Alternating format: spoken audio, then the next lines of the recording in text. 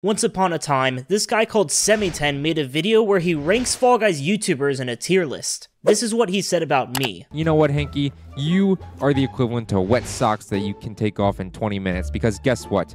If you watch a Henke video and you enjoy it, well, guess what? The next time you'll get to watch it, you have hit puberty and you'll have 3 kids. We created a list of objectives to complete in the game worth 1 to 3 points based on their difficulty. Whoever scores the majority of points or the most within 2 hours wins. We'll see who the real wet sock is. My first chance to score is getting my squad to finish with the most points in round 1. The tricky part with Puzzle Path is knowing when to follow everyone else and when to solve the puzzle myself. At first, it's faster to follow everyone when the puzzles are easy to solve. The next puzzle is more difficult, so I can't trust anyone who's jumping into a portal this early. There was only one guy in front of me, and they qualified after choosing this portal, so I knew they were right. The rest of my squad clutched up, and we demolished the rest of the lobby. SemmyTen let me know that he was going for 10 pink medals. I'm trying to get pink medals now because I failed to get silver and I failed to get gold because I was playing terribly. This guy's grabbing me at the end. I'm just trying to get my pink medal. After hearing this, I decided to target the other medal challenges, which can be completed in less time with enough luck and skill. The only problem is some rounds only give gold medals. Even though our entire squad got wiped out,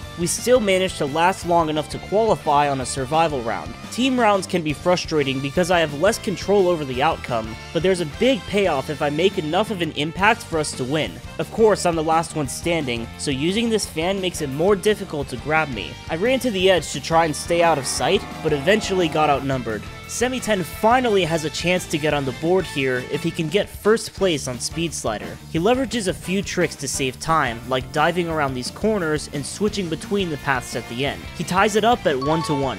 On Pixel Painters, it doesn't matter how much skill I have. If one of my teammates decides we're not going anywhere, then I'm screwed. Meanwhile, SemmyTen was lucky enough to have a teammate who stays completely out of the way, because it's easier if only one person lights up the tiles. When I made it to my first final, I decided to gamble and try to win it without jumping. With enough precision, you can make it across any gaps by diving when there's a lot of space. However, only one guy was eliminated when the wall started to close in, and I ran out of tiles. SemmyTen and his duo were dominating everyone else, as the lack of skill-based matchmaking provides a big advantage in duos and squads mode. He had a lot of tiles to stall on, but he made an interesting decision to leave those and try to mess up the guy below him. He ended up on the last floor earlier than everyone else, but it's almost like everyone wanted him to win. Someone tried to jump to the side he was on, but actually cut off the only path to get there. Another guy skipped the last floor entirely, and the last two had to kill each other on the opposite side. SemmyTen managed to snag 4 total points in one match. Meanwhile, I'm still on the struggle bus. I found an opportunity to beat Speed Slider without sliding, and it seemed doable with teammates who can play normally. However, this guy also decided not to slide, so the rest of my squad couldn't get there in time.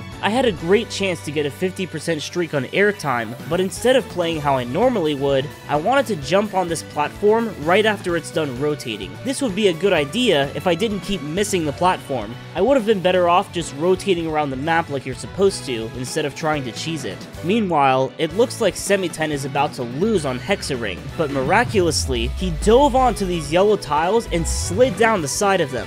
He had just enough momentum to avoid falling off the side or through the floor. Then he eliminated this guy, which scores a point for doing it in the final. If he wins this 1v1, he gets another 2 points, and it had the most insane ending ever. No, no, no, no! Oh my god, how am I alive? How am I alive? How am I alive? How did I just...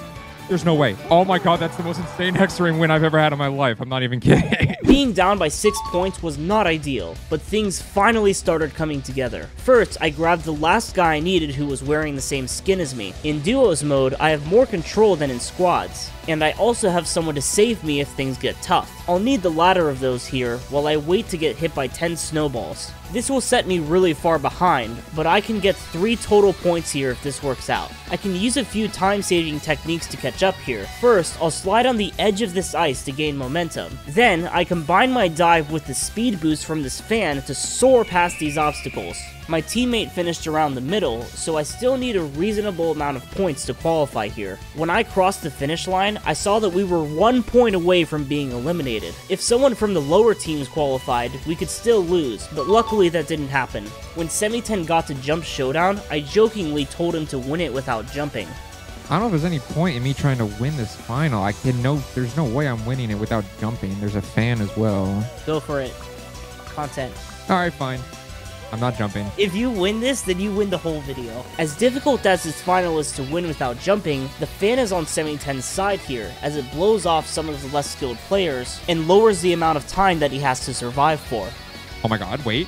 I'm not even lying to you. I'm 1v1 with someone who's on a different tile. This was a scary moment for me, but luckily he didn't get there. I got another great round in the same match, Hyperdrive Heroes. This round usually eliminates about 2/3 of the lobby, and it almost got me as well. Although SemmyTen already beat this challenge by winning those 2 finals, he forgot to mark it. I get another point, and set myself up for 2 more when I get Hoverboard Heroes. I would like to say that the gap is only 2 points now, but while I was doing this, SemmyTen finished his 10 pink medals. The very next round, he got Jump Club and managed to beat it without jumping.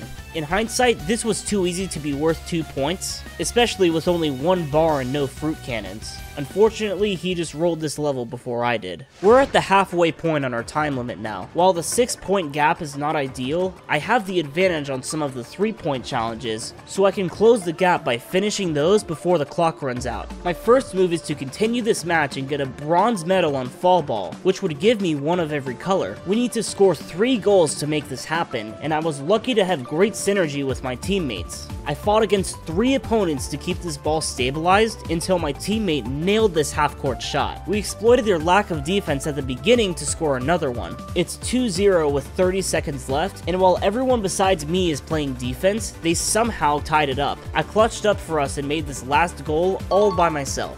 I also made it to Jump Showdown, but this time I brought a duo with me. I figured if this is too hard by myself, I can bring a friend who can play normally. Unfortunately, they also lost. Over the course of this entire video, I've been repeatedly trying to get 3 silver medals in a row, but Bean Hill Zone is my kryptonite. This is the only level to come out in the middle of a season, so I don't have as much experience on it. I got eliminated every single time this level came up, including when I needed my 3rd silver medal. I had another streak of 2 silvers, but when I was waiting for the 3rd round, it was too late. Well, I just got 3 silver medals in a row.